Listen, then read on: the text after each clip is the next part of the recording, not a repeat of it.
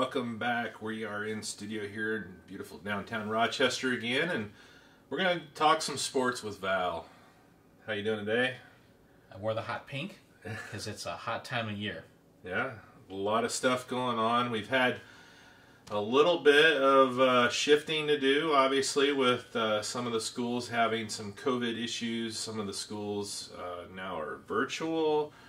Some of them are virtual with sports still going on. Some of them are not virtual, but they're not having sports going on. There's a lot of moving pieces right now. It's almost crazier right now than it was last year at the beginning, and I think a lot of that maybe is because there's been so much more normal stuff going on that now with this kind of rearing its head again, it's almost weirder than it was last year. I think so, because I think every school seemingly has a different situation, like you said, and some kids are being contact traced and they can't play, and so we're kind of taking things on a day-to-day basis, which you hear today. I hope that we're still talking about this, that these things actually happen.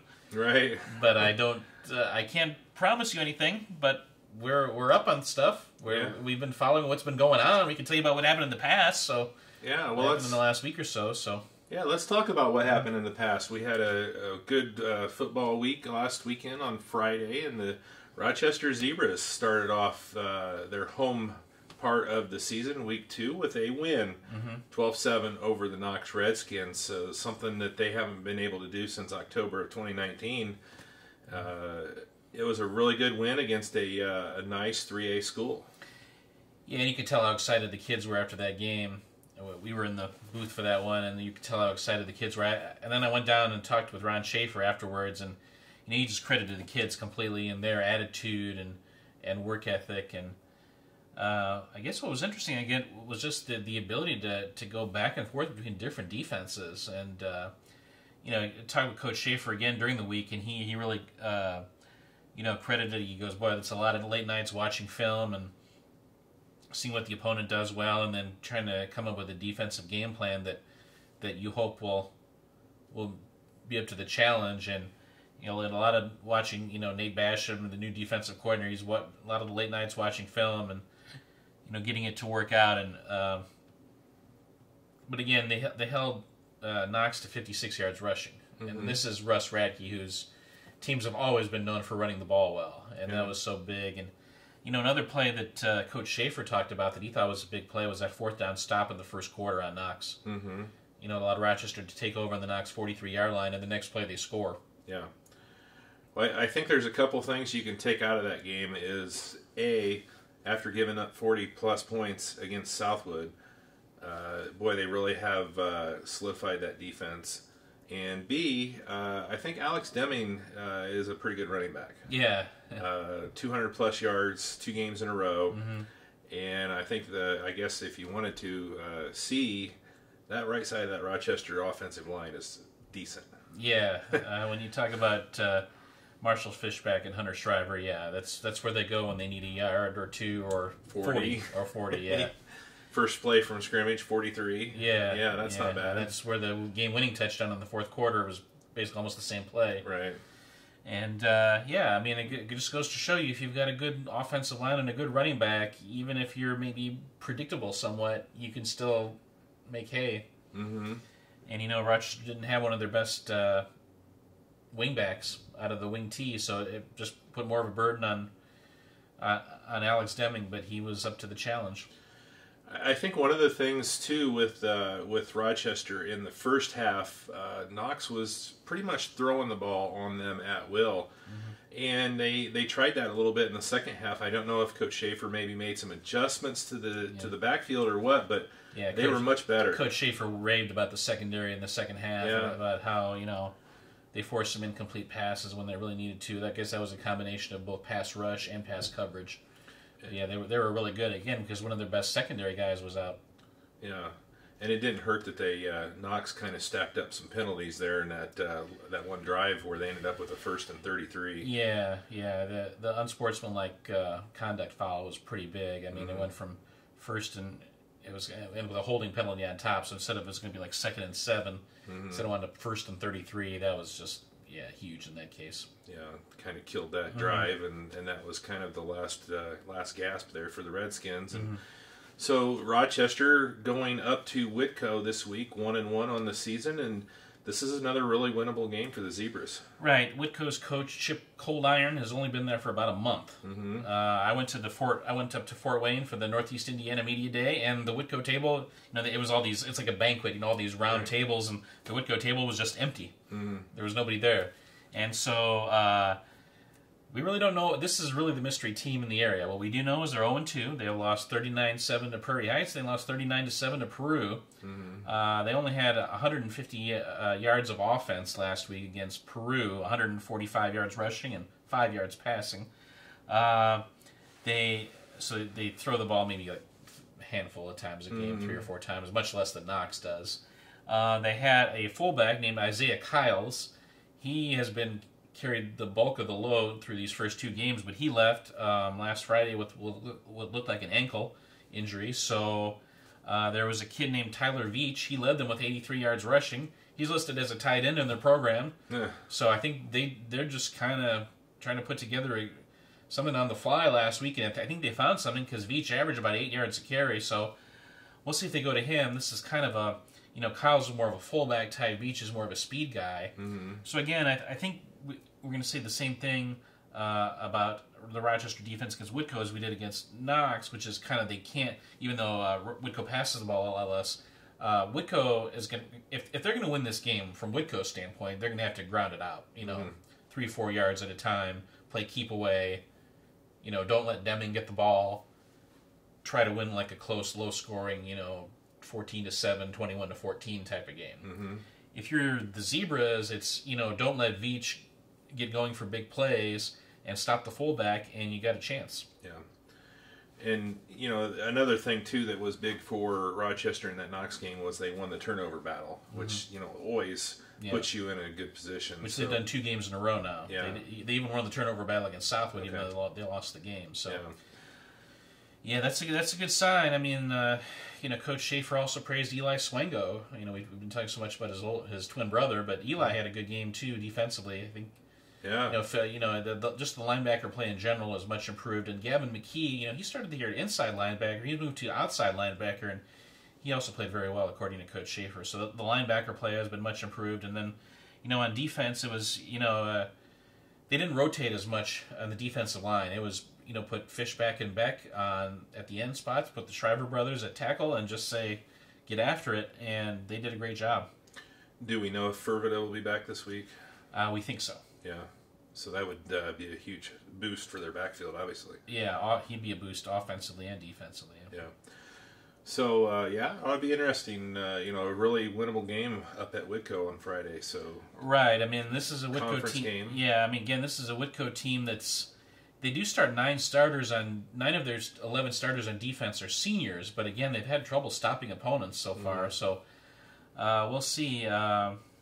But again, this is a Whitco team that's trying to find an identity kind of on the fly here. And Coach Coldiron got put in a tough spot. But a little bit of a reverse of the situation going into that Whitco game last year, obviously, with Rochester, the situation that they had with the COVID, the school cancellation and all that stuff going in. Basically, that week before Whitco was the second 5 of their 10 practices. Yeah. And, they were just kind of trying to put things together on the fly with a young team. So, right, a little opposite. Yeah. I would imagine the Rochester kids remember that Whitco game and last year losing 28-7 and thinking, this is a team we can beat. This is one we want. So. Yeah. And once you kind of get that feeling, it's kind of like basketball, right? Once you see the ball go in the basket, once you get that first win, it seems like, things are a little easier after that as far as, hey, we can do this. We know how to do this. Let's keep doing it. It feels good. We'll see if they can do more of that. Another guy Coach Schaefer praised was Peyton Lunau, who's really solidified things, offense, defense. He even praised him for his punt and kick returns. He goes, man, so often punt returners, they just let the ball bounce, and it costs them 20 yards. He goes, Peyton goes up and he runs right up and catches those balls, and just catching the ball and as a punt returner and then holding on to it, that's something, right, in high school football. Yeah. It's oftentimes the difference between a 25-yard punt and a 40-yard punt. Right. A lot of bounce time if it hits the ground, and of course if you miss it, then you're the you're the scapegoat. But you definitely so many details, little details that you kind of take for granted. But yeah, I mean that happens a lot in high school football. The punt returner just kind of backs off. He doesn't want to. Oh, coach will be mad at me if I try and catch it or if I fumble it. But it's worth if you can catch it. It's really worth it to do it. Sure. Peyton might want to learn the way of the fair catch, because there was one time I thought he was going to be decapitated. But yeah. Anything else on Rochester? The Wabash game is scheduled for next Friday at home, and that game is still on for now. Okay. Wabash is not playing this week. They were supposed to play at Manchester. We'll talk about later who Manchester is playing. Right. But they are not. Manchester's not playing Wabash. Wabash is out this week. But the game against Rochester for next week, the Wabash Rochester game for next week is still on. Still looks like they're going to play, at least as of now. As of now. That's the way everything is right now. As of now. Yeah. So. Tippecanoe Valley improved their record to 2-0 on the season after the big win up at Wawasee in Week 1. They came back home last week and had a TRC opponent, Northfield, come in and won 44-13. So another good win there for the Valley Vikings and Coach Moriarty. Over 460 yards of offense for this Valley offense. They are just really rolling right now, and in a lot of ways, Valley's offense is the opposite of Rochester's offense. For Rochester, it was Deming, but for Valley, 3 different running backs with over 80 yards rushing. I mean, that's just how do you stop that? And in a hot night when it's 85 degrees outside, and they're just bringing in a fresh back. Boy, that's in your Northfield and you've got less than 30 kids. It's going to be a long night. Mm-hmm. Nate Parker has just stepped up big time. 5 carries for 101 yards and a touchdown. Braden Shepard, 56-yard touchdown reception on a trick play. Jameson Virgil threw the pass. Really? And then a 54-yard touchdown run. Yeah. He had over 80 yards. Jameson Virgil had over 80 yards and a touchdown. So, and like I said, he threw the touchdown pass. So this team is just a load of weapons. And talking with Coach Stephen Moriarty earlier in the week, he was like, we talked about this is really the difference from your father and your grandfather's Valley football team. Right. They don't. This is not a 3 yards on a cloud of dust team. They're not trying to pound it out. This is a team with great speed who can come up with big plays at any time. I think they had something like 4 different touchdown plays of over 50 yards last week. Mm-hmm. I mean, and that's saying something because I thought Northfield had pretty good team speed. So for Valley to do that, yeah. Really impressive. It was 28-0 before Northfield scored. I mean, it was 44-13. It was never close. And, their defense has just been rock solid so far in the first 2 weeks as well. Yeah. And they're doing it, without Kyler Johnson, who's one of their better defensive ends, and he's out. He's going to be out again this week. But boy, they're just so big and strong on the defensive line. And then they've got the best secondary in the area, I think, when you talk about Shepard and Kirkenstein at the corners, Hunter Ehrenman back there at safety. They're so solid. Now, unfortunately, some injuries have cropped up. Joel Cisneros hurt his shoulder. He's out for the season. Needs surgery. So that'll hurt them he's a fullback, but it'll really hurt them at that middle linebacker spot. But Noah Prater has stepped in and done a great job. So we'll see if they can keep this up. But playing really well right now. For some reason, the pollsters don't seem to agree. So they had him number 17 after the Wawasee win, but then dropped him out of the poll. Yeah, that makes a lot of sense, right? Yeah. Well, they're going to be down at Peru this week, and this is going to be a game probably that the Vikings have circled, obviously, with the Rochester game. But, this is one they kind of let get away last year with that 21-18 loss at Death Valley. So I'm sure they're not going to be overlooking Peru this year. And that's exactly what Coach Moriarty said. He goes, we got caught overlooking Peru last year, and that really, he goes, these guys have been really focused so far this week in practice. So we'll say they do. Peru, I mean, they lost in Week 1 to Logansport. They beat Whitco in Week 2. They've got a senior quarterback in Levi Strong. They've got a sophomore in Matt Redker, who's a very good athlete. There's going to be some option elements to Peru's offense. So, this is going to be maybe, I don't know if it's as big a challenge as say Wawasee, but this will be a pretty good challenge for Valley to see, especially now that they've got some injuries in certain spots. Yeah. Well, they just seem to have so many pieces on that offense that it's gonna Right. take a lot of points, I think, to beat Valley. Yeah, again, at this point, I don't see. Yeah, it's going to be hard to just shut Valley's offense down the way they're going. Yeah. We haven't even talked about Branson McBride and the job he's done. Yeah. They haven't really needed him to throw a lot of passes so far. Yeah. And they haven't needed Rex Kirkenstein to catch a lot, but I mean, he's as good a receiver as there is in the conference. Well, when you got your backs throwing passes and everything Yeah. else, I mean, so a lot of good things. We've got a big game with Valley and Rochester coming up. It's not too far down the road here, about the middle of the month. So that's there is. Yeah, Valley's right. playing Rochester this right? year? Yeah. Well, hopefully, right? At this moment. Yeah, at this moment, yeah. But, you look at that sectional 26 that Valley's in. Down is up is down. Mishawaka-Marion, 0-2. Jimtown, 0-2. I mean, I don't think we saw either of those things coming. Yeah. Valley's 2-0. Garrett won only 2 games last year. They've already got a win. Yeah. West Noble only won 2 games last year. They've got a win. John Glenn's got a win over Boone Grove and a win. They've got 2 wins. John Glenn is ranked number 18. John Glenn hasn't had a winning season since 2014. They're 2-0. Right. Under our friend Austin Faust. Yeah. So this is in that sectional. Who really knows at this point? Yeah. Well, that's always been the trick, right? I mean, Valley's had a lot of times where they've had that really good season, and then just that sectional is so brutal. Obviously, you saw last year, with that game against, Mishawaka-Marion. I mean, just tough sectional. Yeah. So now Mishawaka-Marion, their 2 losses have been to 2 really good teams. I mean, they lost to Mishawaka, and then they lost to Culver Academy. Jimtown to Northwood and Concord. Yeah. I mean, but still, I mean. Jimtown. I mean, you can't hold them down for too long, and probably the same with Marion. I mean, you look at those losses; those are big schools, 4A schools, both of them. Yeah. So, we'll see. We got a long ways to go before we get to that point. Hopefully, we can get to that point. Yeah.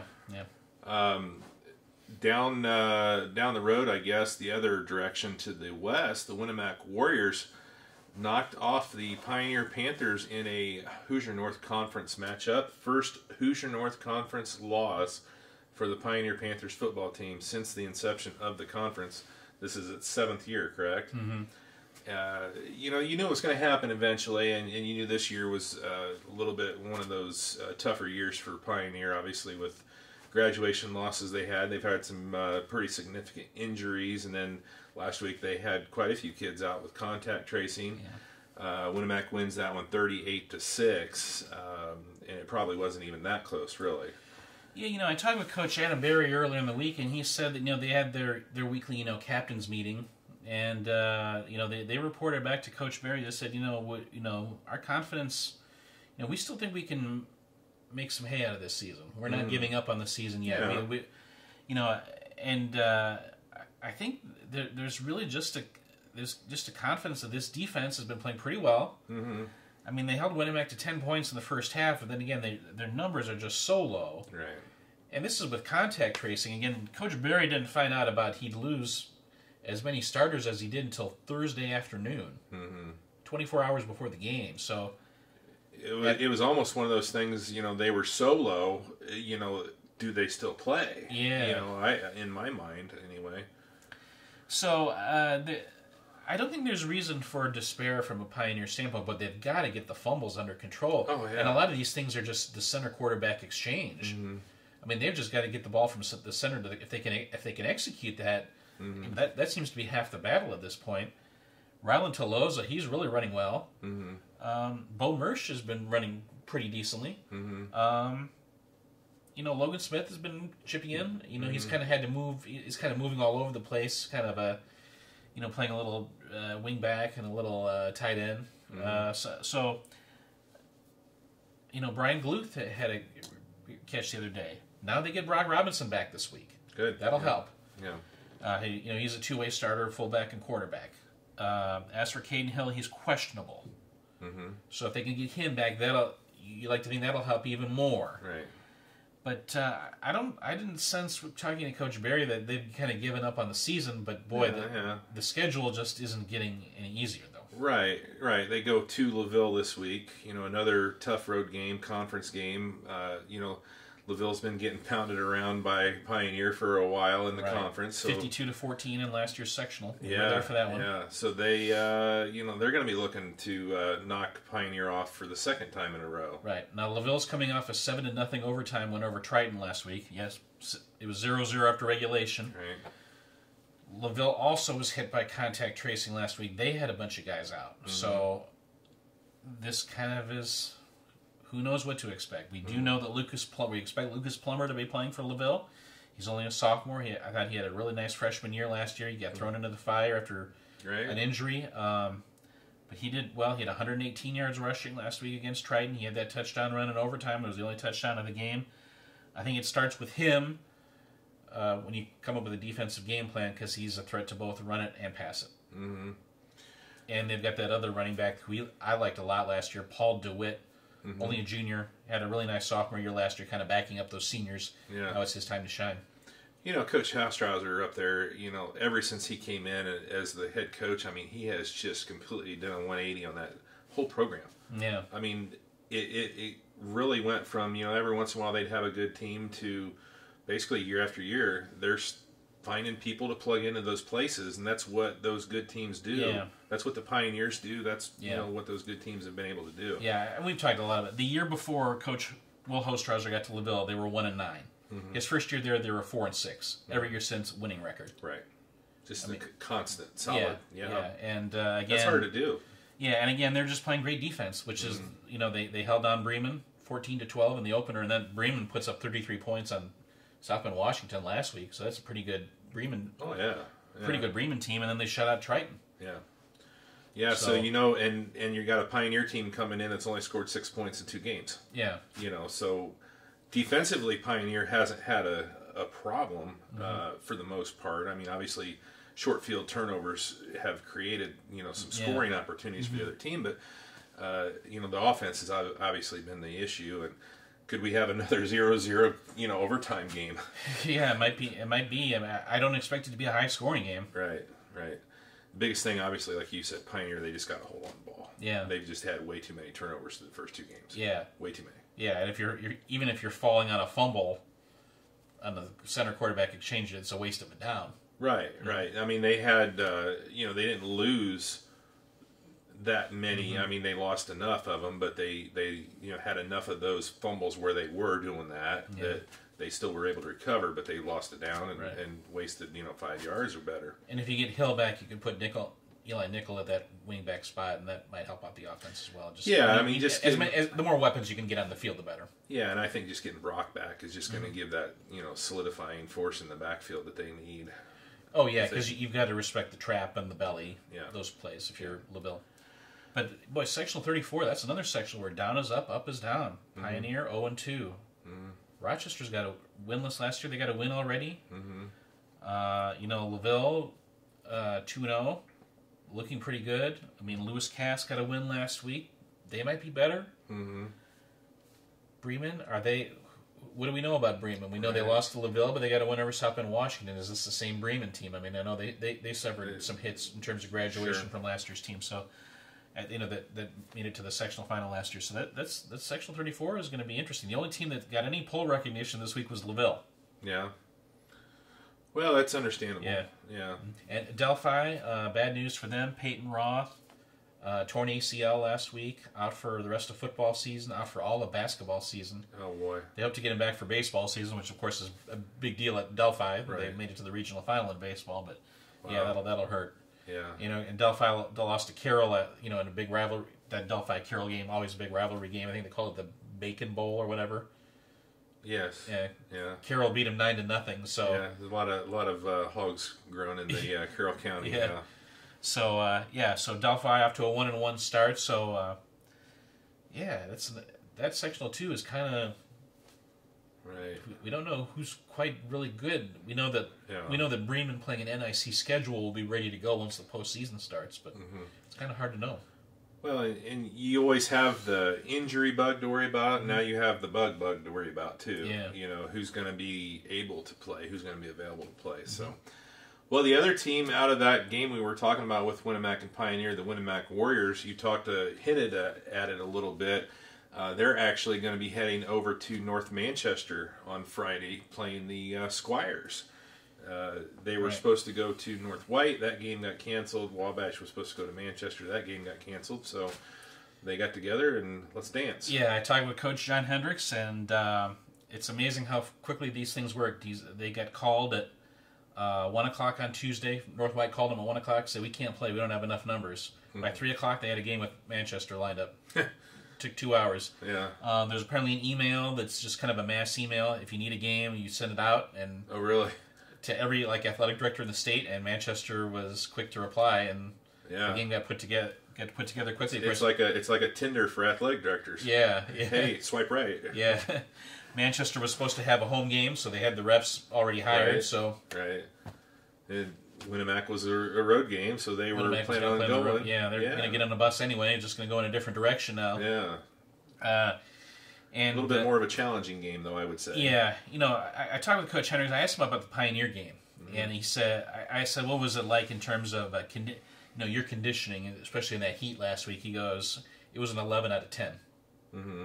And that's, it's pretty high. Yeah, pretty high. So and again, that goes to show you the depth this team, it starts in the weight room with the John Hendricks coach team. I mean, obviously it does with a lot of teams, but I think with Coach Hendricks even more so. I mean, in terms of the bonding and the camaraderie and the conditioning and it's all there. And once you show up it's already there. By the time you show up on Friday night, you're ready to go. And, they haven't had a huge passing game yet. So we'll see if they can. Even though they've got these weapons at wide receiver, they've really been doing it on the ground with, Hayden Clark and Russell Compton. So we'll see if they can do more of that against this Manchester team. But I think Manchester's going to be more of a difficult opponent than North White would have been, with all due respect to North White. Gavin Ream is one of the best running backs in the TRC, and if Winnemac fans, if you've not heard of Gavin Ream, you're going to find out about him because he's had some big games. He had that huge game against Rochester last year, and then he got hurt and missed about the second half of the season. Now he's back healthy. He had a monster game in week 1 when they beat North Miami. Now Manchester did not play last week against Bluffton, so they were facing the possibility of 2 straight weeks off. Now they get to play this week. We'll see what Ream can do. And the other guy that really impressed Coach Hendricks is the wide receiver, Seth Gurdy. He is terrific. I mean, he is fast.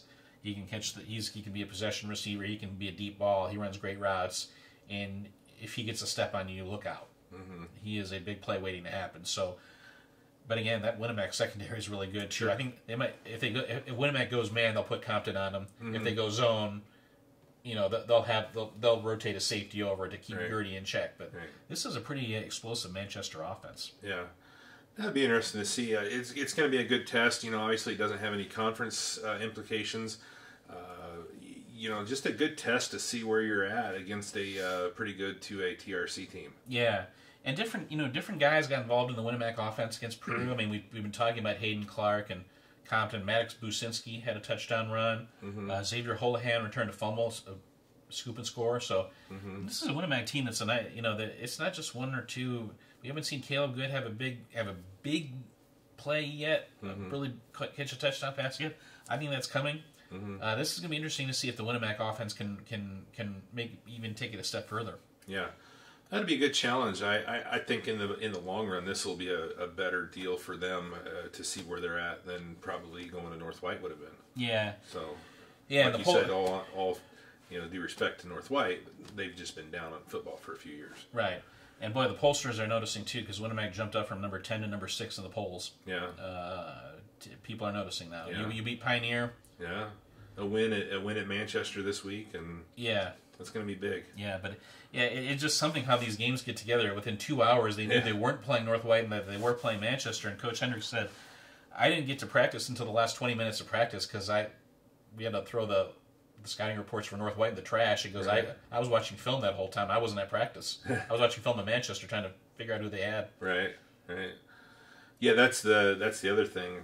Trying to do that stuff last minute. I mean, it's great that they can get those games, but as a coach, I bet he's just pulling his hair out. Yeah. So, Caston, after the Week 1 win against West Central, went on the road conference game up at North Judson, and they were hanging there for a bit. I saw the scores early. They were right there. Actually, had the lead for a little bit, but Judson just pulled away 42-12 and got the win. Right, Caston led 12-7 after the first quarter. Judson outscored him 35-0 over the last 3 quarters. This is a Caston team that's playing basically with 20 kids. I think playing with maybe a little less than that last week. Not only that, but they didn't have their coach, Will Porter. Mm-hmm. And that really stinks because,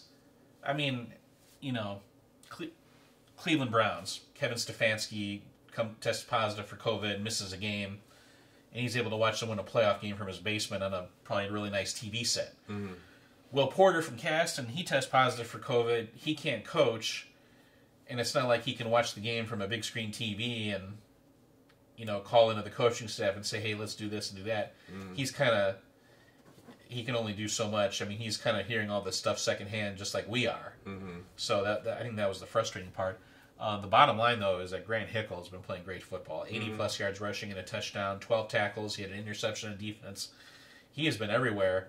Sam Smith, another big game. He had over 90 yards rushing and a touchdown. Again, 170 yards from your 2 top running backs against a North Judson team that plays really good defense. That's a good sign, and it's a good sign that this offensive line is holding up as well.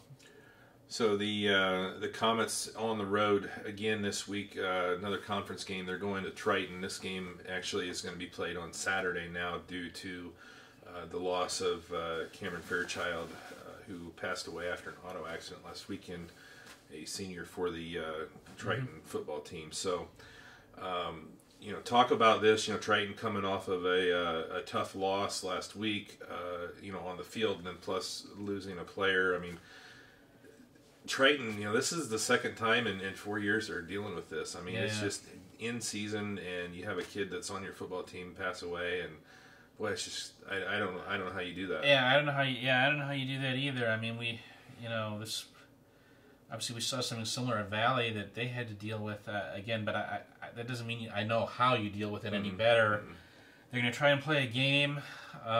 This is a team Triton team that's pretty young. They got a sophomore quarterback in Shively. They've got a sophomore running back in Anthony Shue. He's a fullback. He had over 100 yards rushing against a very good LaVille defense last week. But, we'll see. Yeah, how you strap the cleats on and go out there and play. Right. 4 years ago, they had to play Pioneer coming off. Yeah. And, again, you're not only dealing with a tragedy, but you're playing one of the best teams in the state. Mm-hmm. A team that would go on and win the state championship. I mean, that put them in a very, that's just so much to deal with. We'll see how they do here. I mean, these teams typically play, Cass and Triton typically play close, low-scoring games. Last year, Triton won 14-12. Right, late touchdown. Yeah. I kind of thinking another close, low-scoring game this time. I mean, again, I'm not. I know Caston allowed 42 points last week. I'm not too worried about their defense. Mm-hmm. I still think they're going to be fine. They got with Smith and Schaefer.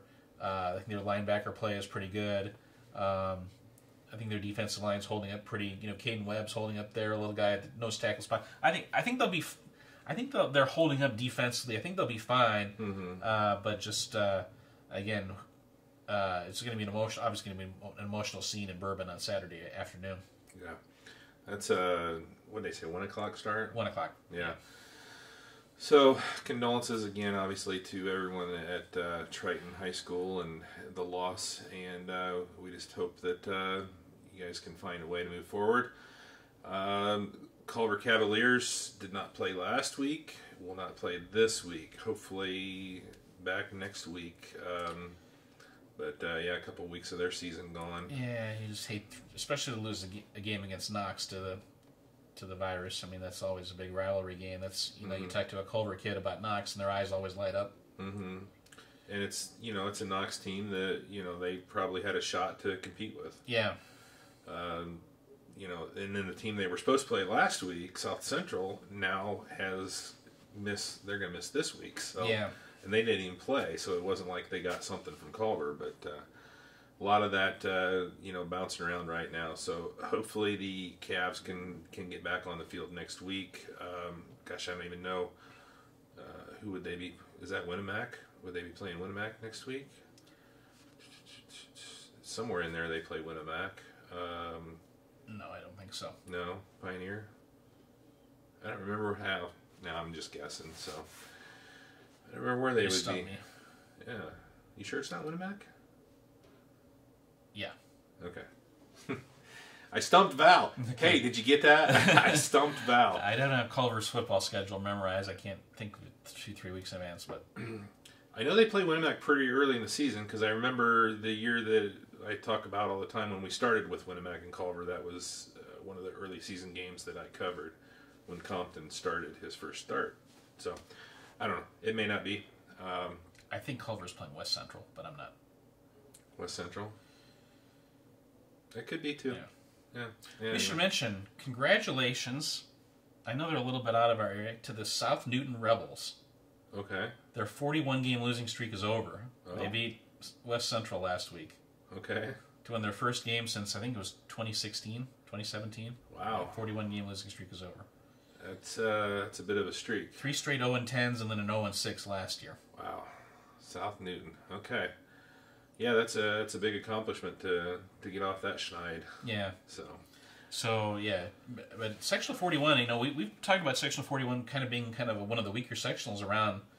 Man, you got Winamac at number 6, North Justin number 10. This is as good as that sectional's been in a while. Mm-hmm.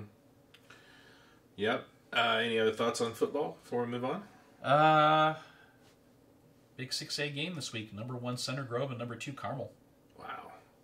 Last 2 state champions. I believe so. Yeah, that'll be a good one. Yeah, I saw that. So if you're into big schools, who wants to watch a big school play football, right? Yeah. I'd rather watch a 1A game myself. But. Yeah. So we'll. What do you mean? Guys aren't playing 2 ways? What? Right. That's that's always fun to watch on championship day because as you move up the ladder, obviously you see more. As you get into 2A, okay, some people are playing one way, and then as you get into 3A, there's very few 2 ways, and then 4, 5, 6, they barely even play. They're starting to play positional stuff.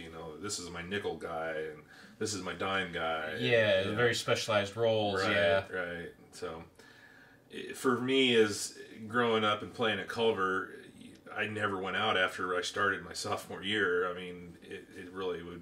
I was like, what? Go out? What's that? You know, I don't want to go out. But and Mechanicawa's back this week. They play their first game. They play Northfield. First game of the year. Yeah. Yeah. Okay. So that'll be interesting. Is that at Mechanicawa? I believe it's at Northfield. At Northfield. So the Norse coming off of a loss, Mechanicawa coming off of 3 games that they missed. Yeah. 2 games in a scrimmage. Right, they're kind of the mystery team in the TRC. They're on their 3rd coach in 3 years. They graduated Carter Little and Nolan Kelly. They were the 2 best players last year. Right. Carter Little as good as any player in the history of Mechanicawa football. Right. I think they're all-time leader in rushing yards and they're all-time leader in interceptions. Yeah, yeah. Both. Right. Not a bad accomplishment because they've had some players, especially back when Grissom was fully operational. Yeah. So Mechanicawa is kind of the mystery team. Yeah. All right, we'll wrap it up here with football. We'll come back in a moment. We'll talk some volleyball and some of the other sports here on Talking Sports with Val. Be back here in a moment. The innocence of youth. Is there anything any better? But soon they'll be in high school and facing all the same challenges you faced. How to make friends, how to fit in, how to be cool. We want our children to have everything they'll need to live fulfilling and productive lives. Make sure the kids in your family are among the more than 160,000 participants here in Indiana who take part in high school sports. First Federal Savings Bank can help remodel your home, consolidate debt, or even provide some spending cash with our home equity line of credit. Our standard home equity line of credit allows you to draw funds for up to 10 years and has no closing costs for qualified customers. Take advantage of this great opportunity. Contact one of our loan experts or apply online at firstfederalbanking.com. And remember, we don't want to be the biggest bank, just the best. All right, welcome back here talking sports with Val. We talked through the football, and we're going to talk a little bit of volleyball for the Rochester Zebras. Tough one the other night against Culver Academy. Really good. I mean, I'd have to say Culver's program. I mean, they looked really good. Yeah. Rochester got one in the third set. We're really close to getting the fourth set, forcing the fifth. The Academy came back and won that one in 4, but then they got canceled for a bit. So we don't know how long they're going to be out for sure. But they were starting to put some pieces together. They're starting to really look like some of the young kids are coming up. You got some freshmen that are coming in playing. Audrey Bollinger is solidified her playing position in the Rochester lineup. Kuskasekis, she just really has solidified as the setter. So, looking pretty good. Emily Hughes had 20 kills in that match against Culver Academy. She was everywhere. And you can tell just the confidence that she's playing with. And oftentimes, sometimes the confident, when we talk about confidence in a high school athlete, it's just kind of that not being afraid to miss. Whether it's in basketball, not being afraid to miss that open shot or not being afraid to take that open shot. Or, she's just swinging with abandon. And, so teams have to devote so much of their energy to stopping her, and that leads to openings for other players like Bollinger, Kenzie Bradley. Kylie Freant got a couple swings. So this team's starting to diversify itself offensively. Lexi Thomas had a few kills, though I think Lexi's really more kind of a blocker in kind of this whole scheme, but that they're playing. But it really stinks that they got the rug pulled out under them for a week. That's because you really want to see them keep playing and keep developing that confidence. And they didn't have a tournament scheduled for Saturday anyway, so now they don't play again until Southwood on September 9th.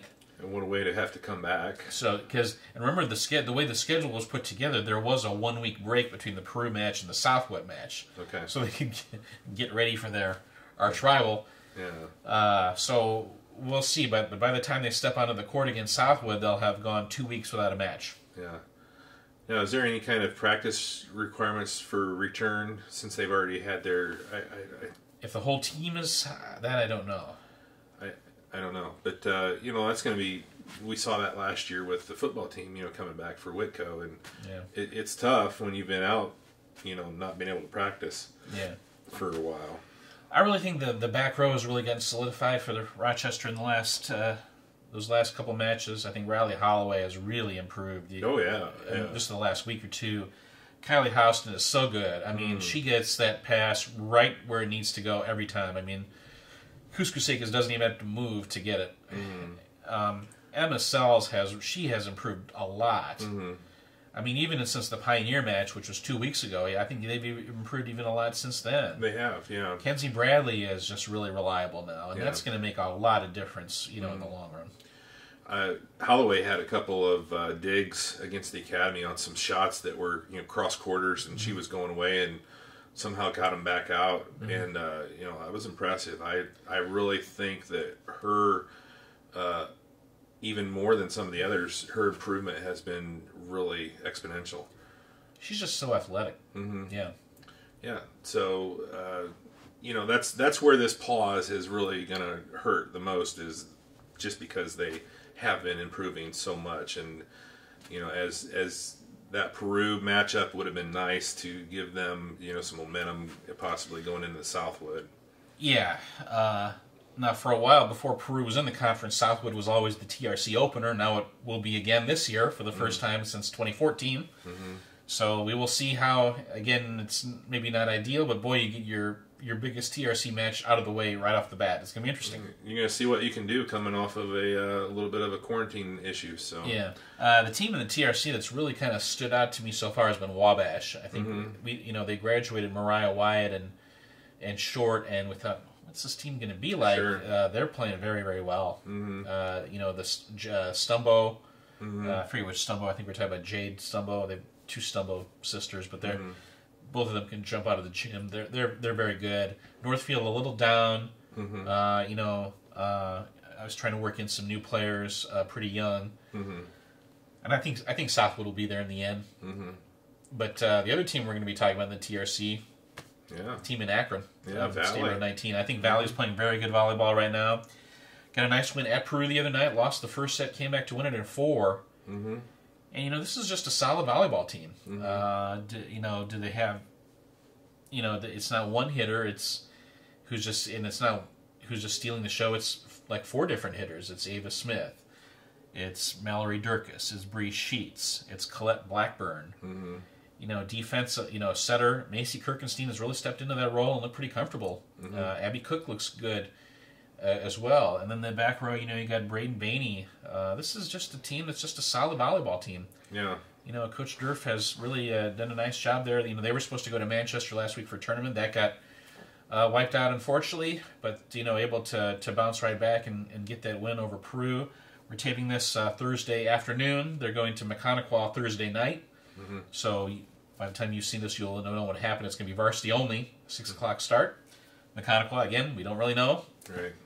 Suffered some graduation losses last year, and they haven't played yet this year. So, yeah. But, Valley with a chance to start out 3-0 in the conference. They've already got wins over Whitco and Peru. Yeah. So they can beat Mechanical. They beat them last year. Mechanical will be out for revenge this time. Yeah. And, we talk about Valley a lot with, who they graduated last year and how young they were with a new coach. And, boy, they've just put together quick here. Really nice start to the season.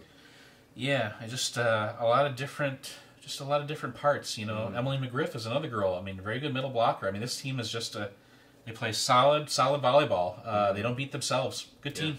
Yeah. Hoosier North action. We saw,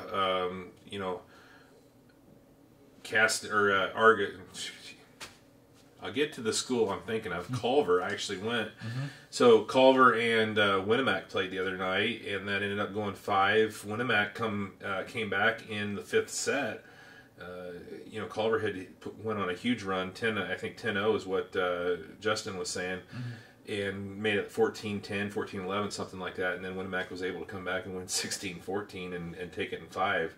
That's a big win for Coach Caston. A great win for Coach Caston at Winnemac, and a tough loss for Coach Barron at Culver. That would have been, for them to win a conference match, that would have been a big deal. Mm-hmm. This Culver team is really, you can tell though they are not to be taken lightly. Mm-hmm. They've got Chloe Dante is a setter. Bryn Barron's helped out with the setting. Grace Sieber, she was kind of a setter last year. I think she's moved off in maybe more of a kind of a rotational role. Avery Garland is another sophomore, has been playing well. Alina Pizer in the front row. Culver's playing pretty nice. And Megan Pearl. She's been really. Mm-hmm. You could argue she's been the MVP of the team. Mm-hmm. She gets a double every night and kills and digs. She is everywhere. Mm-hmm. And then Taylor Darnell doing a very good job in the back row. So, but boy, a win there would have been so big for them. Mm-hmm. And against the Winnemac team that had been struggling, it would have been great. Culver's played all these 5-set matches this year. They beat West Central in 5, which was a really good win at West Central. Mm-hmm. They won at La Crosse, which was a really nice win against a potential sectional opponent. Mm-hmm. They've got a win over. They've split 2 matches with Oregon Davis this year, right. But the first OD match went 5, so right. And that's a sectional opponent. So this is a team that's playing a lot more competitively. But boy, that would have been great if they could have won a conference match. From Winnemac's standpoint, boy, what a great win for them. They had match points against, pulled that one out, right. And this is a team that's been struggling to find just some sort of chemistry. They've had quarantine issues. They've had just non-COVID related illness issues. Mm-hmm. When I saw them at North Miami, they had 7 players available. They were up to about 10 when I saw them play Valley. Just starting to get their full complement of players back. They get Lauren Friedel back. I haven't seen Lauren play in person this year, but getting her, she's 6 feet, mm-hmm. Getting her some height down there in the front row, that's going to mean a lot, because that'll take some of the burden off Alyssa Villanueva, who's really carrying a lot on her shoulders. Mm-hmm. Yeah, it's been tough going for Coach Caston to get started this year with everybody out, and of course they had some graduation losses from last year as well. Mm-hmm. You're losing some size and a lot of different pieces with the Gearharts and everything graduating. Yeah. So it's a tough start for them, but that's a big win, especially when you come back from 14, I think 10 or 11. And pull out that win in set 5. Kaya Campbell, we got to give her a shout out. She just is everywhere, setting, just digging everything. Mm-hmm. She has been playing really well. And then you've got some young players, Reagan Caston, mm-hmm. Chloe Roush. I liked what I've seen from her as well. Mm-hmm. Coach Caston she's kind of experimented with the two-setter system, kind of gone back and forth between the two-setter system and just having Kaya. McCloy Roush can set if needed, but I think Coach Castellane's heard more of a different role within the rotation. So again, just trying to figure out what roles are moving forward. Mm-hmm. You said Coach Caston. And they've got another big. You get a big conference road win at Culver. Now you got another big one on Thursday night when they travel to Knox. Yeah. So again, that will probably have happened by the time you see this. That match will be over. But yeah, that's another one of those teams that it's a winnable game, mm-hmm. but they're also a pretty good sized school and they've got some size on their team too. Yeah. So yeah, it'd be interesting to see how that turns out. You mentioned Coach Caston, so that kind of segued me into the thought of Caston. Uh-huh. They've had kind of a rough start. I mean, they've gone to some tournaments, and they went to the Tomahawk and came out, I think, with one win. They went, I forget where they were last week. Carroll, maybe. They went to Tri-County. They went 1-3. They went 1-3. Just a tough day. They lose to Tri-County in 3. Then they get a really nice win over North White, a North White team that's usually pretty solid, and they beat them in 3. And then they lose to a very good Frontier team. Mm-hmm. That was a Frontier team that lost to LCC but took a set off LCC. Mm-hmm. It's a pretty good Frontier team, and then they lose to North Newton at the end of the day. So yeah, tough. But then tough day. But then they bounce back and they beat Argus the other night, 25-11, 25-7, 25-11. So this is a team, the Caston team, that's been up and down. They've got. Caston's going with a two-setter system. Coach Schultz is going with a two-setter system. When you talk about Annie Harsh and Delaney Lowry, but of course this team's just got a lot of, they've got a lot of firepower. When you talk about Maddie Smith and Isabel Scales, I mean mm-hmm. they have been playing great, and then Addison Simpleman in the back row. So it's a pretty solid team, but they've got to find a way to pull out these close matches. Yeah. The game last week with Pioneer had got moved back a few weeks to September 16th. Yeah, so 2 more weeks for that. Yeah, the Pioneer Panthers had a big game the other night against Logansport. They took them in 3. Haley Tumaine is the new coach at Logan. She was obviously part of Coach Nye's volleyball club, plus also coached at Pioneer. So that was a big win for them. A little bit of a tough day on Saturday at LCC. They went 2-2 on the day. Yeah, they've lost 3 times already this year. Yeah, they lost three times all of last year. Mm-hmm. But I wouldn't be too concerned yet. I mean, They did lose to LCC at the LCC tournament, which mm-hmm. will be interesting. Should they run into LCC at the semi-state? But that's a long way away. Mm-hmm. I think this Pioneer team they've got a long way to go. They've got, Mackenzie Rogers has just really stepped it up. Mm-hmm. I mean, she and Kirsten Nyes gives them 2 setters, and then we're really good. Mackenzie Robinson's just playing great volleyball in the back row for them. Mm-hmm. But I think, in terms of offense, obviously with Haley Kripe, I mean, they have their go-to player who mm-hmm. they can go, and then, but she's not the only one. I mean, Weisenberger, I mean, they've got so many weapons. Mm-hmm. I think what we saw in that when they lost that set to Rochester, and I think what maybe has kind of popped up occasionally has just been that passing, that serve receive.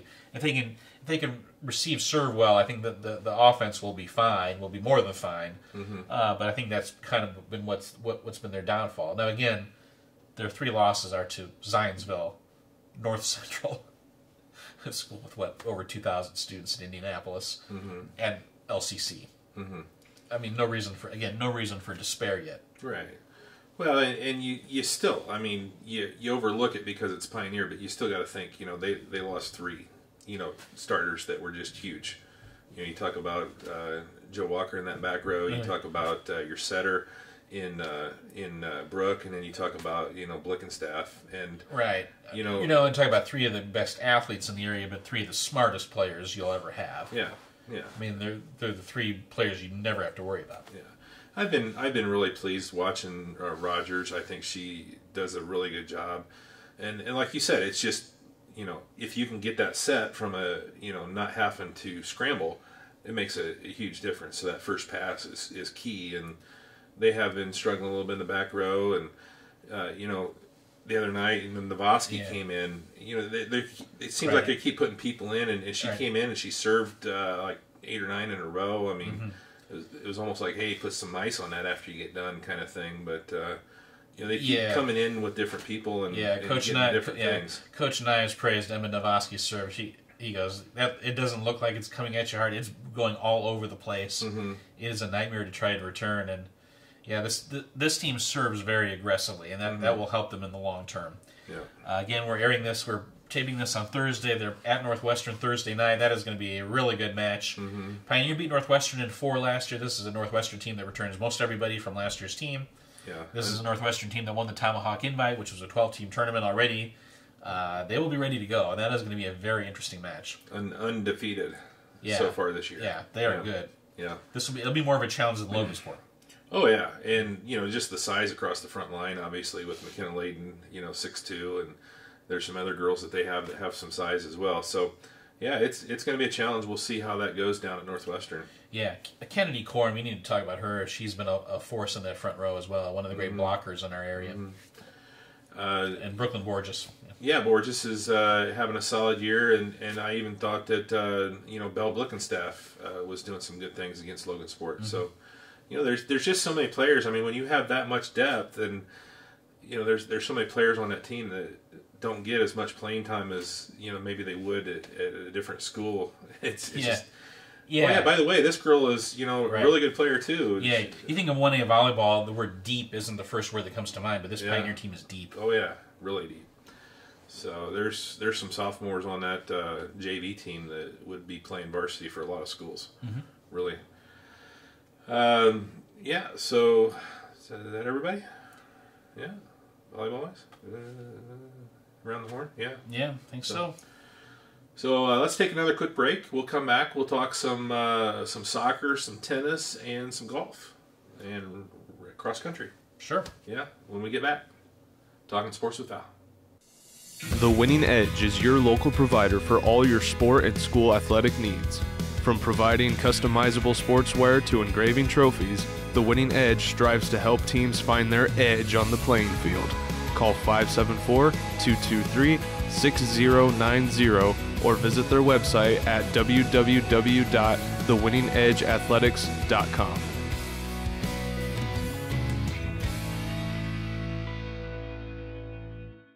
Steve Moore Agency has been proudly providing comprehensive insurance solutions all across Indiana since 1974.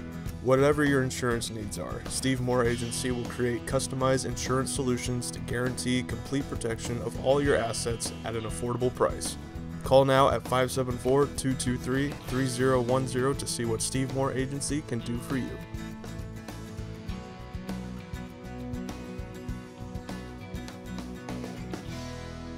Welcome back. Here, talking sports with Val. We're going to change it up just a little bit here since you've been all over the tennis courts this week. Yeah. And seeing a lot of tennis. We're going to... Not the U.S. Open, but the next best thing. Yeah. So I saw the Rochester Zebras tennis team doing fairly good this year so far. Yeah. Off to a nice start. They're 4-1. Now, again, we're taping this on Thursday. They're going to Peru Thursday at 5 o'clock. That will be by far their biggest challenge. Sure. Peru went undefeated won the conference last year. Went undefeated in the conference. Won their sectional. Coach Mike Sane is the coach at Peru. He is kind of Jesse Atkinson's mentor. Remember, Jesse taught at Peru for a year or two, and learned under Coach Sane, and has kind of developed his program at Rochester, kind of with that in mind. And Peru is just very solid every year. But this is a Rochester team that's. It's interesting. Both Rochester and Valley have no seniors, so we're going to get used to these kids for at least a couple of years, and hopefully. And Rochester, they beat North Judson the other night, 4-1.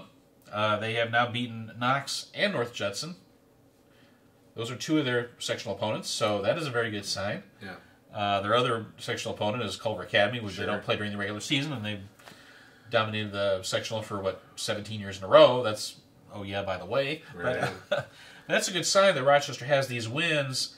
The North Judson match was interesting because Rochester hadn't played basically in their doubles teams hadn't played in a week and a half. Right. Just kind of the way the schedule worked out. And then the McConaughey match got moved. had LaVille that only had one match. Right, LaVille only had one player. By the way, the one player has been contact traced. So poor LaVille. They don't have a team. They were supposed to play Valley on Thursday. That match was canceled. Poor kid. But anyway, so the only player that had played in the last week and a half was Drew Strasser. The other 6 guys hadn't played at all. Mm-hmm. So what would they be like? And I asked, but they won 4-1. Braden Zink won at 1 singles. Drew Strasser won at 3 singles. The 1 doubles team, Cody Smith and Tanner Reinertz looked good. They won. Robert Bazzo and Jake Freeman won at 2 doubles. And I asked Coach Atkinson afterwards, was your team rusty? He goes, oh yeah, we were really rusty. But again, they did a nice job. And, part of it too is just, and it's not just rust, but it's kids in new spots. I mean, this 1 doubles team is a whole new team with, Tanner Reinertz is a freshman. He's playing with Cody Smith, and they hadn't teamed up before. And, they lose the second set against Judson. But they come back and win the third set 6-1, and that was, Coach Atkinson just kind of gave him a pep talk, like, you got to take it to them, you got to be the aggressors here, and they did, and that's a sign that that they're kind of learning how to win, so to speak. Mm-hmm. But this is a team that's pretty athletic, I think. Yeah. Brock Bauer suffered a tough loss at 2 singles, but I think he's a guy in a new role. He played doubles with Kyle Reinertz last year. Now he's moved up to singles. Yeah. Yeah, that's a big adjustment. Yeah, it really is. So, especially when you're used to playing with Kyle, because he can cover a lot of space. Yeah, yeah, and Braden Zink looked really good. He won pretty easily. So this is a team, and they beat Knox 5-0 at the John Glenn tournament a week and a half ago. I mean, they dominated all 5 of those matches. So this is a Rochester team that's pretty good and pretty promising. Yeah, because it's a team you're going to get to know for 2 years. Yeah, at least. Yeah, and we'll see how they do against Peru. Obviously, like you said, they're the cream of the crop when it comes to tennis and the TRC. So yeah, a challenge. Yeah, Ian Potts is Peru's number 1. He's probably the best player in the conference and the best individual player. So yeah, I mean, when I know his name, he's probably pretty good. Yeah. So Rochester's their only loss was to a pretty good John Glenn team on John Glenn's home courts. I mean, this is a team that's got a lot to play for, a lot ahead of them. But again, you have to think Peru's the favorite in the conference, and Manchester will be good when they get around to playing them. Yeah. And so you talk conference obviously because we don't have a ton of tennis being played, but Coach Kindig, we kind of thought coming into this with the graduations that he had. Yeah, hey, it's going to be a big rebuild year, but they've been playing really well over there. Yeah, it's interesting. Rochester's only played 5 matches, and they're 4-1. Valley has played 10 matches, so they're 5-5. Yeah. They had to play 3 matches in a row this week. They lost. They beat Mishawaka on Monday 3-2. They lost to Peru 5-0 on Tuesday. We talked about how good Peru is. Then they bounced back and get a nice 4-1 win over Knox on Wednesday. They were supposed to play LaVille on Thursday. Again, we said that's not happening. 4. Yeah. You got Dylan Neese, Cam Manuel, and Wyatt Ryder playing 1, 2, and 3 singles. Wyatt is a really nice number 3 player. He's a guy who just keeps the ball in play, and he's equally as comfortable hitting a backhand as he is hitting a forehand, which you don't always see. I talked with Dylan yesterday. He said, I played tennis every day during the summer to get ready for this, and you can really tell, he's really got a nice smooth game. He travels over to Wawasee to like some tennis academy that got him ready. He goes, I play a lot with my dad. I said, is your dad a pretty good opponent? He goes, well, he's decent. Yeah. But Dylan's a fun kid. Of course, Dylan plays basketball too, so he's got all that to balance. But yeah, Cam Manuel's another kid who had a nice bounce back win against Knox after a couple tough losses earlier in the week. And then the 1 doubles team, Anakin Pettit and Cooper Walls, kind of the odd couple. Anakin's big, tall, strapping kid, loves playing in the net. And you got little Cooper who's got a great serve and can really play at the baseline. While it's really nice pairing there. Mm-hmm.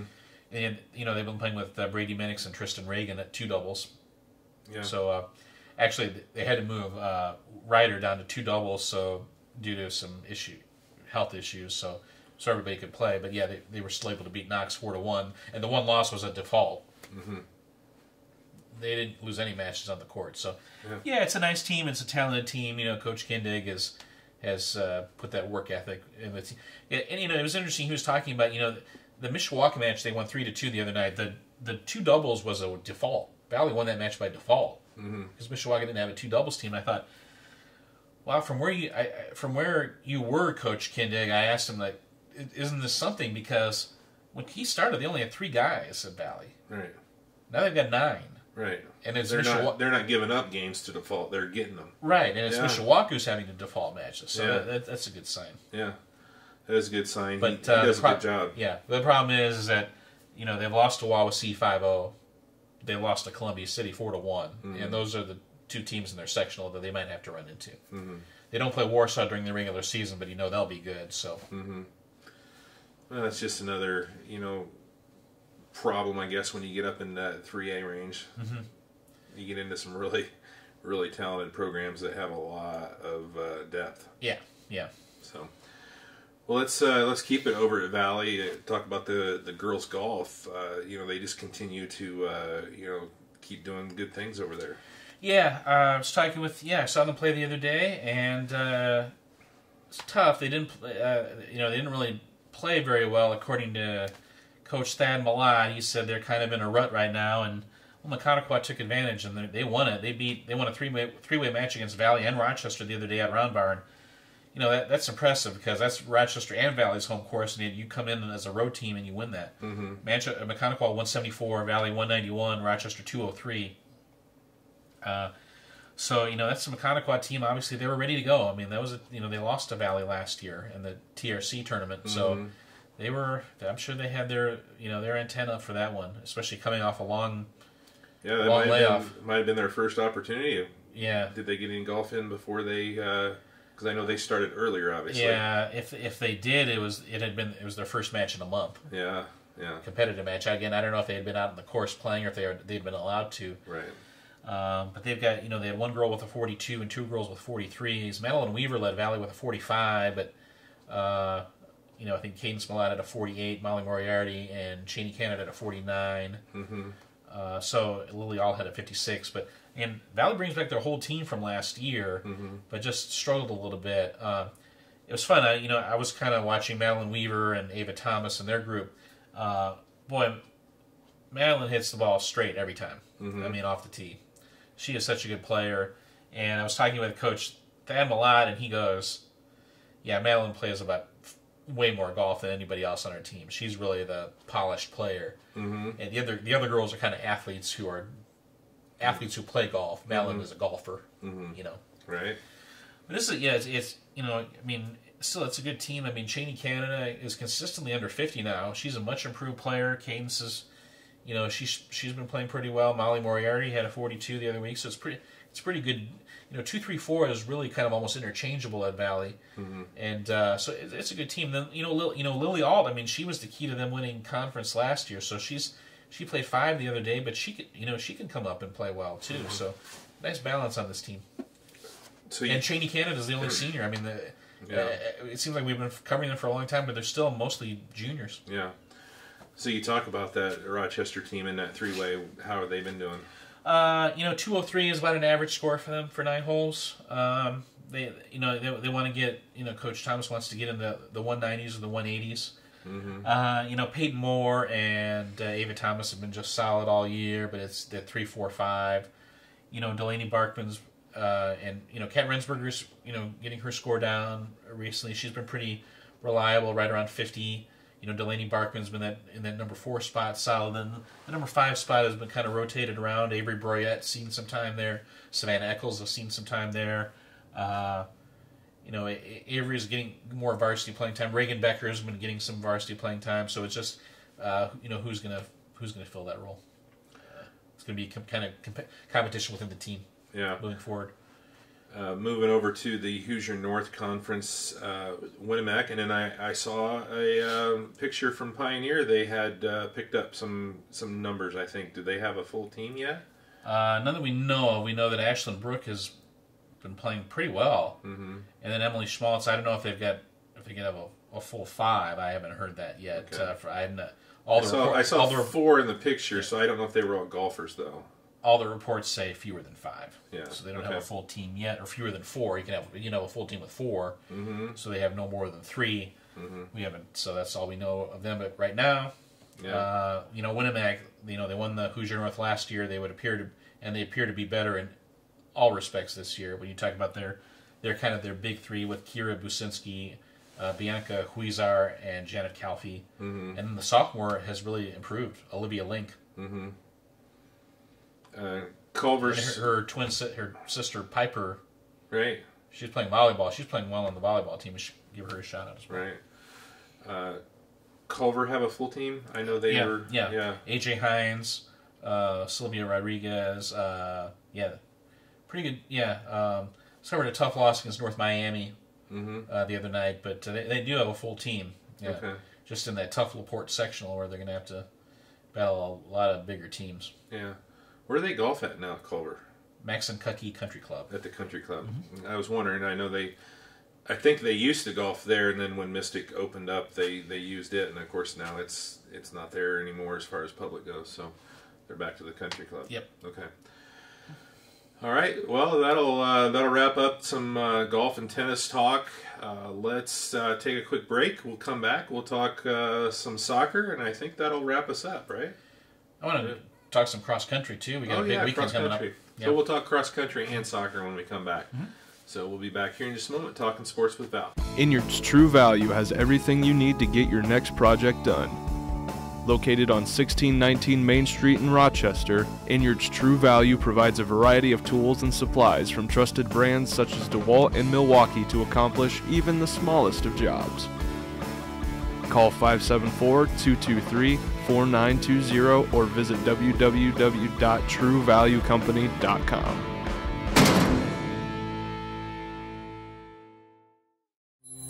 RTC Fiber Communications knows the internet is evolving, taking new twists and turns.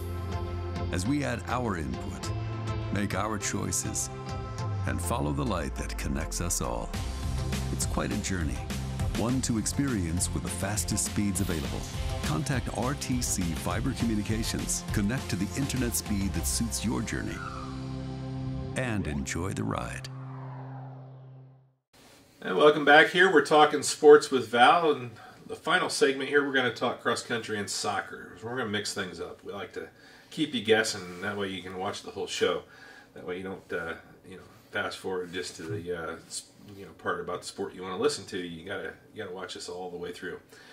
So let's talk cross country first. We got a big weekend coming up. You got some pretty good tournaments. You said Caston, the big Caston invite is this weekend. Always the Saturday before Labor Day. Yeah, that's that we'll see how that goes this year. Obviously, last year it was really weird because of the fan restrictions, so it should be back to somewhat normal this year. Yeah, and we've got Pioneer will be there, and the Pioneer boys won the Cass County meet at Logansport last week, so we'll see what they do for an encore. This is a Pioneer team that's kind of a packed team, but ran really well.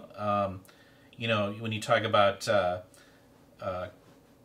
Jackson Baker, he was second overall at the Cass County meet behind another local runner. Austin Dake from Caston won it, but Jackson Baker was second overall. Leighton Dott was in the top 10. Carson Meyer was in the top 10. Jack Cooper was in the top 10. And you got the freshman, Austin Brook. He was like 11th, so it's kind of a nice pack team at Pioneer. Yeah. And doing a really good job there. And a lot of those kids you're mentioning are young. Right. Sophomores and freshmen. Yeah. So it's a pretty young team. But this is, that's a really good sign. Can this Pioneer team maybe make it to regional? They got a lot of work ahead of them. They got some work ahead of them, but there seems to be the raw material there to be able to do that. Yeah. And their girls team, they're not quite as deep from 1 to 5, but Violet obviously leads the pack there. She was second at the Cass County meet behind McKenna Light of Lewis Cass, who won it. And then the number 2 runner at Pioneer is a girl we know very well, Kylie Ferris.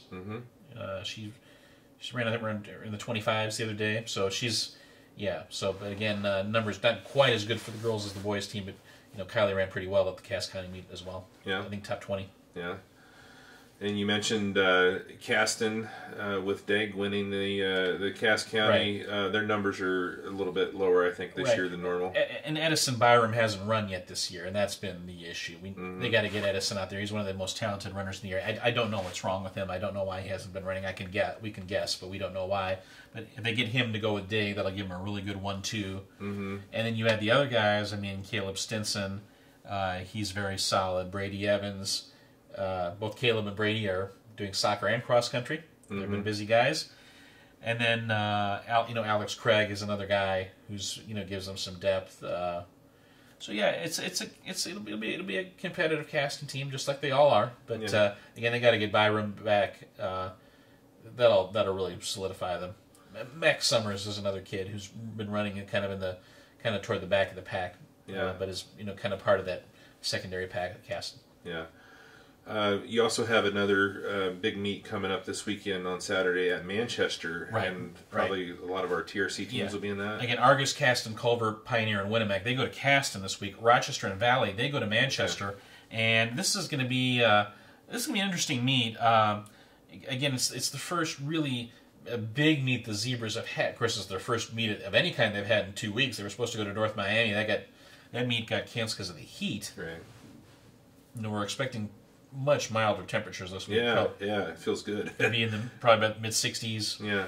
When the gun goes off. Those runners like that. Yeah. So I'll be curious to see what these Rochester boys do for an encore after a really impressive showing at the Zebra Invite.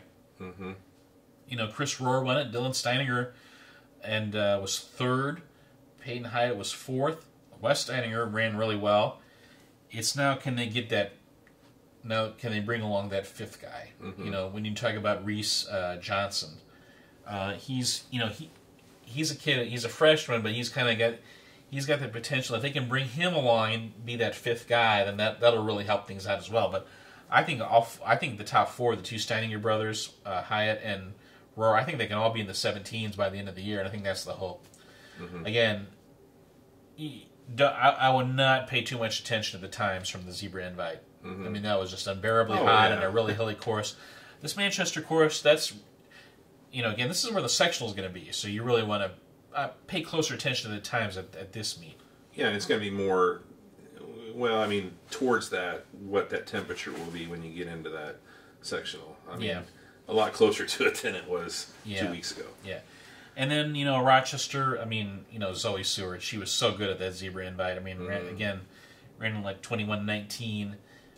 She'll get her time down again in just more normal conditions, more bearable weather. Obviously, they're still going to be without Madeline Calloway and Araceli Ochoa for a while, but there's still some talented runners here.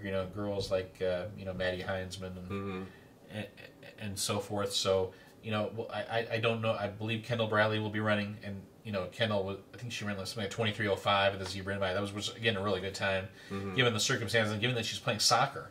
But Kendall looked really good. She's only going to get better as the season goes on. So this is a team with some talented runners on it, but it's going to take a while. Do we know? I know obviously Callaway's out probably till late in the season. Do we know if Ochoa is going to be? The hope is to have her back by New Prairie. Okay. That's September 18th. Yeah. So a little more than 2 weeks, at least 2 more weeks out. Okay. But they're going to have to be kind of careful because that stress fracture has been kind of nagging her off and on for almost 10, 11 months now. Are they doing the Academy Invite this year? They are. They are doing that, yeah. And that's the week after or week before? That's the week after. September 25th. Okay. I knew they were back to back. I just couldn't remember which order. Yeah. So in a lot of ways, this Saturday is kind of it's almost, I don't want to say it's the start of the season. It's kind of these are the first really big meets. Sure. When you're talking about dozens of teams and whole big stampedes, and this is when the season gets fun, I guess you'd say. Yeah. There's normally, about 20, 25 teams at Caston? I mean, it's... Yeah. And then they do junior high and high school there, so... Yeah. Usually, I think 3 high school races. They do a girls and then a JV boys and a varsity boys, I think, and then the junior high, so... Yeah. Pretty good meet. Manchester about the same, I would assume. Yeah. You get teams from Fort Wayne coming in. Nice kind of mixture team. I think it's even a couple teams from the region come all the way to Manchester, so it's a nice mix of teams. Yeah. Wow. It's a little bit of a haul. Yeah, I mean, a couple teams from the south come from south. So it's kind of a nice geographical mix of teams. I always would sit there in the front porch, when we lived on State Road 10, between Culver and Argus. I would always sit there on the front porch that day that the academy meet, and just marvel at some of the different buses that were going by, and Evansville, and got Columbus, and just everywhere in the state. Oh yeah, the academy meet. They get kids from Ohio, they get kids from Illinois, from the suburbs of Chicago. I mean, usually see some of those go by on Friday night. Yeah, suburbs of Cincinnati. I mean, they come from all over the place for the Culver Academy meet. Yeah, yeah. Second largest is New Prairie bigger, I think. New Prairie's bigger, over 100 schools, but Culver Academy is right up there too. Yeah, so it'd just be nice to be able to have those again. Yeah. So with fans. So we should give a shout out to Chesney Miller, sophomore at Valley, 2040 the other day at the Northfield Invite, new school record for girls, breaking her own school record, 2059 last year. Yeah, Chesney's going to break that record. Several more times. That record is going to be all hers. Yeah. By the time she graduates, she's only a sophomore and she's a great runner. But Valley does not have a full team of 5. Their boys don't have a full team of 5 yet. But we should give a shout out to Evan Myers, who's been running pretty well too. And for the Winnemac girls, I mean they've been running really well. I wanted to give a shout out to there's a girl named Cadence Hoover. I must admit I haven't seen her run before, but she's been running really well. Kelsey Wegner, Ariana Guadalajara, Bethany Poor, Kate Collins. Kate Collins hasn't run yet. Again, I don't know why. Again, we can guess, but I don't know why Kate hasn't run yet. But when she does run, that'll give them a solid runner. Maggie Smith has actually been the front runner all year. Yeah. So this is a really talented Winnemac team. Another young team, but they had a lot of success last year. Yeah, I mean they made it to regional last year, and I think semi-state's not out of the question for them this year. They're a talented team. That brings back most everybody. Yeah, I think it was kind of a shock, how well they did last year. I don't think we kind of really expected that, did we? Yeah, because they were just so young, and we didn't know much about their freshmen. But all those girls are sophomores now, and they're good. Yeah. The Winnemac boys, too, we need to give a shout-out to Colby Wegner, Kelsey's older brother, and Christian Cardenas. He's another kid who's playing soccer and cross-country. Okay. 2 really nice runners for them. Well, it's a good segue, right? Talk soccer. So... you talk. Start with Winnemac because you want to talk about them a little bit. Yeah, I mean, I think 2 years ago Winnemac won 1 game.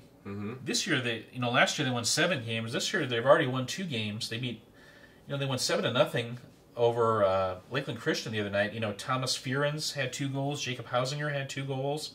Alex Stark had a nice game. Who am I forgetting here? Oh yeah, Mitchell Bennell had 2 goals in that game. So this is a Winnemac team that's doing really well for Coach Burton. They had a tie with Peru the other night, where they, it was kind of one of those where they really felt they could have won that. I mean, they outshot them and had more possession. But it's a really improved Winnemac team. And you look at their sectional again. Somebody's got to win that sectional. Caston, Culver, Winnemac, North Miami. One of those 4 teams is going to win a sectional. And, I think this is a Winnemac team that's, really improved quite a bit just in the last year or 2. Yeah. Culver's had their struggles on the boys' side up there. Yeah, they really have. They're just struggling numbers-wise. They lose to North Miami the other day 5-0 in kind of an early kind of sectional preview. So just, Coach Levette, he's a guy who really just built that program up last year. But it's just a numbers thing that you're kind of worried about there, especially in these times. Yeah.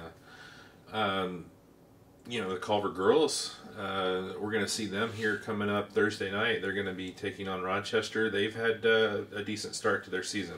Yeah, they had a couple tough losses, but they've really bounced back well. They beat Washington Township the other night 4-0. They've got really 3 or 4 multiple scoring options when you talk about the 2 Hamilton sisters, Kaylee and Maddie. When you talk about Cassidy Banks, who's really been coming on. When you talk about Giselle Villegas. So they've got 4 or 5 girls who can score. I mean, that's great. And, defensively they're doing, they possess the ball so much that their goalies aren't really being overworked. This is a nice team, and they're pretty athletic. They're pretty, they're not going to they're pretty quick. And so, and they're pretty technically sound, That's going to be an interesting matchup against a Rochester team that's also kind of a pretty athletic team. Yeah, you mentioned, athletes. You got some girls with Rochester that just really started playing soccer again. Haven't played for a long time, like Emma Houdeshell, but they seem to be figuring some things out. Yeah, I saw them play against Peru last week. They looked great. They won 11-0, but then they bounced. Then they come back and they lose to Logansport 3-1. Emma Howdeshell had 4 goals in the Peru game, and she scored the only goal in the Logansport game. And she just looks like a born soccer player for a girl who hadn't played since. She said, "I said, how did you end up playing soccer?" She goes, "Somebody challenged me to do it." And they challenged some of the other girls like Callie Watson and Kennedy Jackson and Millie Scorsone to try out for soccer. So they did, and they're doing well. Lily Eaton has been a key part of this team. I mean, as kind of that center midfielder role. They've got the back row is pretty solid. When you talk about Kendall Bradley, I mean, she's just everywhere. She can go from sideline to sideline. And then Mackie Leslie is another really solid defender, and with Kaylee Woods, you got one of the best goalkeepers in the area. So I think preventing goals is going to be this team's strength. But they're coming off a 3-1 loss to Logansport. We'll see if they can get back going in the right direction against Culver. Right. That I will have that game. I think I'm going to be able to have it live on Thursday night. I'm going to try it. Hopefully, we'll see how the weather is. Yeah. Billy Pesic, she's another girl who can score. She's another, really athletic girl. And then the 2 Nelson sisters, Macy and Brooke. Again, this team is. And Chantal Rensberger, I asked her about this, and Chantal Rensberger agreed. She goes, ultimately, if you want to win big, you're going to have good athletes. And this team is as. They don't get knocked off the ball like they used to. I mean, they're knocking their opponents off the ball. Right. If they want it, they go out and get it. And so, that's been what's impressive. But I must admit, I kind of wasn't expecting the Logansport game. That was kind of a disappointment, I would imagine.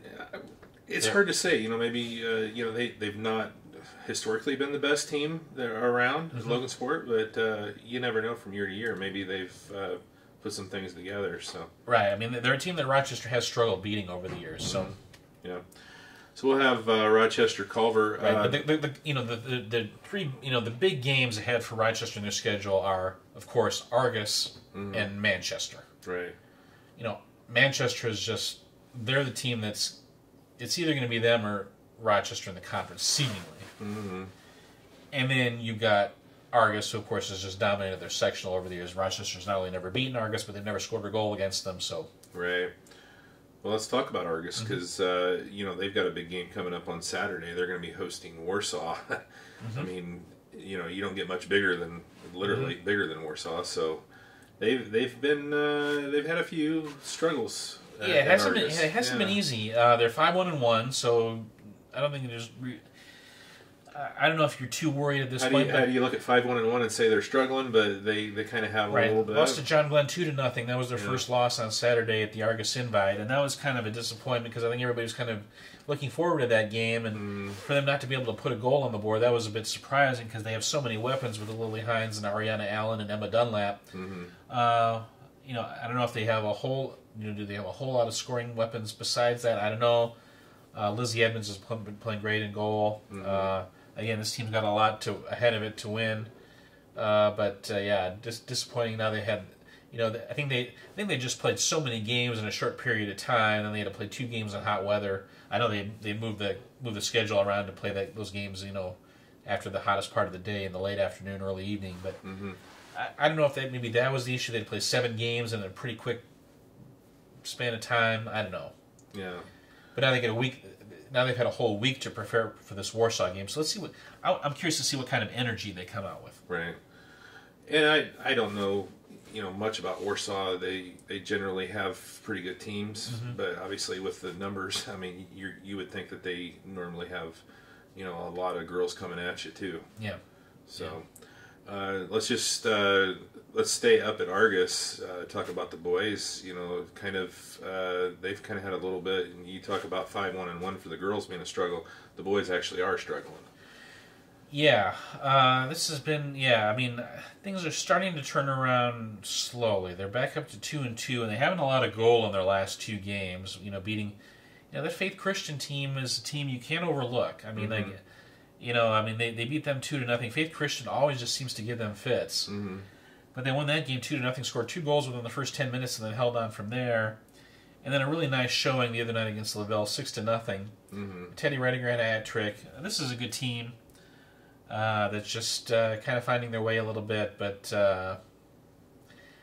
surprising that again, Vladimir Bernard, I don't know much about him, but he had 3 assists the other night. So, again, scoring was probably the problem earlier in the year, but I think they're starting to, again, the schedule is going to be tough, and it's going to be, give themselves a challenge, which is, of course, what they really need to do now in 2A. But, yeah, been up and down. They got a big game coming up next week against Plymouth. Yeah. And that's always a huge rival. Plymouth, yeah, always a good rivalry game, and Plymouth is always really good. I mean, they are fast, and they move the ball fast. Mm-hmm. But those types of games will help get them ready. Yeah. They're going to have to get used to playing those size schools. Yeah. And those size players. Mm-hmm. Around the horn, then, soccer-wise, we talked Culver, we talked Argus. What else you want to talk about? Well, Caston and Tippecanoe Valley played to a 2-2 tie last Thursday, and that was a nice show of progress for Valley. Because remember, Valley, it was the second time they played this year. Mm-hmm. Valley lost the first meeting 4-2 at home. This time they traveled to Caston and get a tie out of it. So that was a nice showing. Mm-hmm. John Ruiz has been playing really, really well. Caleb Petkins, another solid player. Gio Arriaga is a very good player. Now, after that tie with Caston, which was a sign of progress, then Valley, they host Manchester and the Squires, who have been just a solid team for a long time. Manchester beats them 8-1. Mm-hmm. And so kind of a disappointing follow-up. But, again, Coach Luce's team will, they're always going to be fundamentally solid. You worry about them getting kind of knocked off the ball. But, again, Manchester's always so good. I'm not too worried about Valley scoring goals. It's preventing goals moving forward. And then for Caston, they've they had to go to Frankfurt, and they lose to Rochester. They go to Frankfurt. They lose a couple games there. This is a team that with Rowan Jellison and the freshman John Aguilar Mendez. I mean, it's a pretty talented team. Jonathan Pacheco. I mean, I think they're a pretty skilled team. And then in the back row, the two Zyder brothers, Cade and Talon, are playing very, very well. Mm-hmm. And then, Caleb Stinson and Brady Evans are doing a nice job kind of back there as well. I think this is one of the more athletic Caston teams I've seen. Yeah. I was impressed with the way they played against Rochester. Mm-hmm. And like you said, they have a winnable sectional at home. So, if they can just keep improving throughout the season and get to that point. Yeah, and again, it's hard to judge them by the Frankfurt tournament. That was 2 games in one day and awful heat. Yeah, it was just a little warm. Yeah, just a little. Yeah, when you're a team that doesn't have a ton of numbers, right. I wouldn't get too worried about that. But I mean, this is a team that I think will get better as the season goes on, and especially as they get into conference play. Yeah.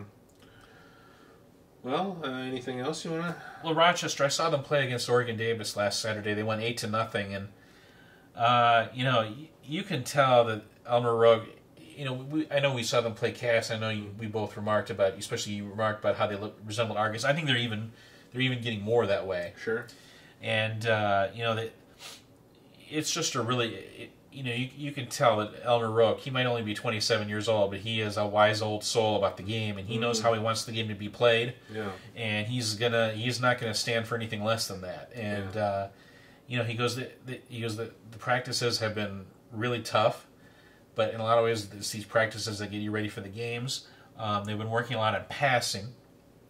And I was talking with Lane Baggs. He goes, yeah. I asked him about that. He goes, Coach Roque said you've been passing a lot. He goes, oh yeah. And he goes, the one of the side benefits of that is it helps us get in really good shape because we're just passing, and moving the ball so fast. So Coach Roque is really emphasizing tempo. Mm-hmm. And they had a great game, and he does as good as Zach Pickens is, and he scored 30-plus goals last year, and he's got a whole bunch of goals so far this year. He doesn't want it to be all on Zach's shoulders, because teams were just beating on him last year, and he wants the offense to be spread around a little bit, and that's taking some time. But Lane Backus has scored. Braden Crum has scored a goal in that Oregon Davis game. The other guy who's really come on lately has been Aiden Smith. I mean, he's, you can tell he's, we saw him in basketball last year. He looked like Aiden has got a couple inches taller, and put on some bulk there. You can't push him around either. So this is a team it's really developing in terms of their style of play and how they want to play. Mm-hmm. But again, they beat OD and then a very frustrating loss to Wabash the other night. I mean, they're up 2-0, 2 goals by Pickens pretty early. Again, he scored, 13 seconds in the game against Cass. He scored 26 seconds in the game against Wabash. Then he scores another goal. They're up 2-0, and then Wabash ties it 2-2. Jude Brooks scores to put Rochester up 3-2, and then Wabash scores with 6 minutes left to tie it, and then scores with 2.5 minutes left in the second overtime to win it. Yeah. So a very tough home loss, especially in conference. I mean, that's just, it'll be hard to come back from that. I mean, especially when you talk about, you have to play Manchester later on. I mean, the Wabash was the one you really were counting on winning. Remember, Rochester beat Wabash 3-0 at Wabash last year, so that's a tough one. We'll see how Rochester can bounce back from this game. But the interesting quote was from when I asked Elmer Roque. I said, how would you rate the camaraderie and togetherness on this team? And he goes, maybe the best I've ever had on any team that I've been associated with. Wow. And I was shocked by that. He's been with a lot of teams. He's been with a lot of good teams, with a lot of winning teams. And for him to talk about the chemistry that this team has, that really struck me. Yeah. So they were supposed to play John Glenn tonight. That got canceled. They originally were supposed to play back, I think, August 14th? Yeah. Early. And it got moved back from, I think there was some Glenn issues there. And then tonight's, I guess, they couldn't find any refs. Yeah. So I don't know. I think that might be just canceled altogether at this point. But yes. So they don't have a game tonight. I think they're off until next week at this point. Yeah. Yeah. So yeah, we'll see. But Zach Pitt, he had a goal against Oregon Davis that was something. He took a throw from the goalie and it was like a Pac-Man. I mean, he just drove through the whole defense like they were traffic cones and then beat the goalie. It was something. But again, Coach Rogue doesn't want too much of that. Yeah. He knows what Zach can do. Right. He wants to develop those other players' skills. Right. Anything else? I think that's it. Yeah. All right. So we got some soccer coming your way. We'll have Caston and Rochester on Thursday night. You may already be done by the time you see this. We'll have Whitco and Rochester football on Friday night from Whitco, hopefully. We're going to do our best. I'm going to be up there, and we're going to do our best. It's a little iffy on the internet up there, so we'll see how that goes. Hopefully we'll have that for you on Friday. If not, the worst case scenario, we'll record it and get that for you the next day. But that's the plan, is to do that, and possibly Argus and Warsaw soccer on Saturday. We'll see. I'm still looking for a cameraman up there, so our Argus people are kind of busy with other things, and so if we can get a cameraman up there, we'll have that on Saturday, and then long weekend, everybody. I hope you enjoy it. You got plans? I know you said your brother's coming back. You haven't seen him for several years, so yeah. Good to get together with some family and enjoy it. Yeah. So thanks for tuning in, Talking Sports with Val. One more thing. Congrats to Pioneer and Winnemac High Schools for winning the IHSA Sportsmanship Award for the last year's school year. Only 11 schools in the state won it, and 2 of them are in our area. Yeah. Pioneer and Winnemac, congrats. Yes. Congratulations. So hope you enjoy your long weekend, and we'll see you back next week with more Talking Sports with Val. Thanks for tuning in.